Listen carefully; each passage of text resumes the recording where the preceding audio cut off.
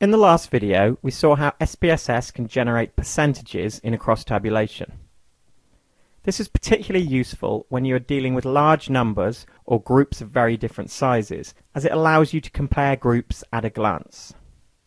For the analysis using ethnicity and employment as our two variables, we had ethnic group as the rows in the table and employment status as the columns.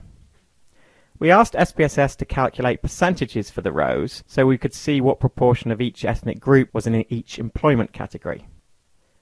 This time, however, we're going to see what the output would look like if we get SPSS to generate percentages for employment categories. To do this, we need to keep our table in the same format, but select a different option from the Cells dialog box. So go to the Analyze menu again, scroll down to Descriptive Statistics, and select Crosstabs.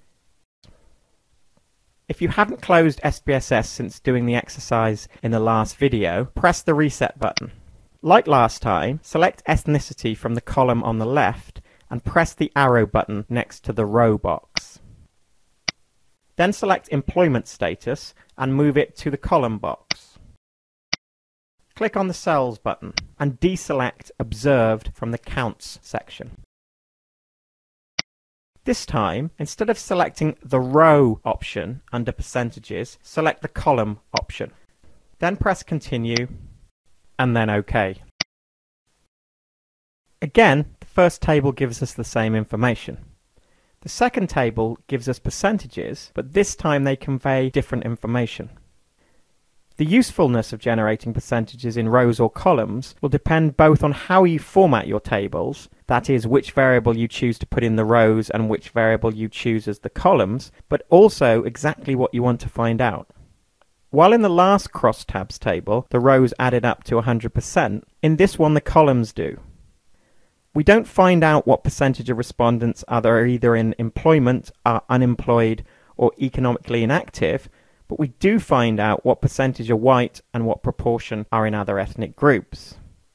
However, if we just wanted this information, there are more simple ways of getting it. So instead of breaking down the ethnic groups by employment category, this table breaks down employment categories by ethnic group. This might sound very similar, but the percentage in the columns aren't nearly as useful to us as the percentages in the rows were. The percentages in the rows told us what proportion of each ethnic group were in which employment category.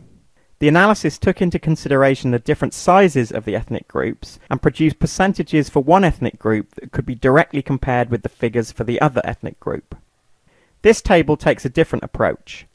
It allows you to compare the differently sized employment categories so that these can be compared with each other.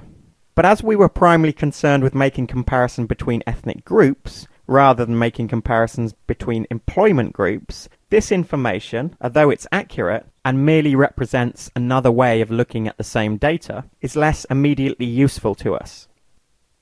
As you can see, in this case, calculating the percentages for rows provides us with more directly useful information on the distribution of ethnic groups between employment statuses. This table is giving us different information that may be useful in one context, but for our question, putting the percentages along rows is much more useful.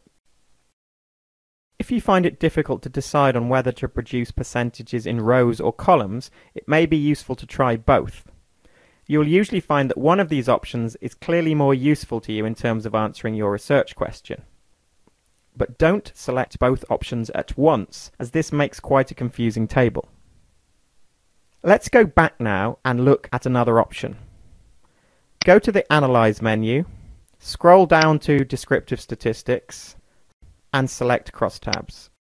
Click on the Cells button again. Deselect the Column option in the Percentages section, and instead select the Row option, like last time. But also select Observed under the Counts heading, like we did when we did our first cross-tabulation. Then press Continue, and then OK. The table that's produced is a combination of the first two crosstabs we did with these variables. It contains both frequency counts and also percentages going along the rows. Although it is a bit more complicated, This type of table can be very useful as it allows you to see both the actual numbers involved and also the percentages that will allow you to interpret any differences at a glance. In the next video, we're going to look at one last option for displaying data in cross-tabulations. And then, in subsequent videos, we will start to look at bivariate analysis that includes continuous variables.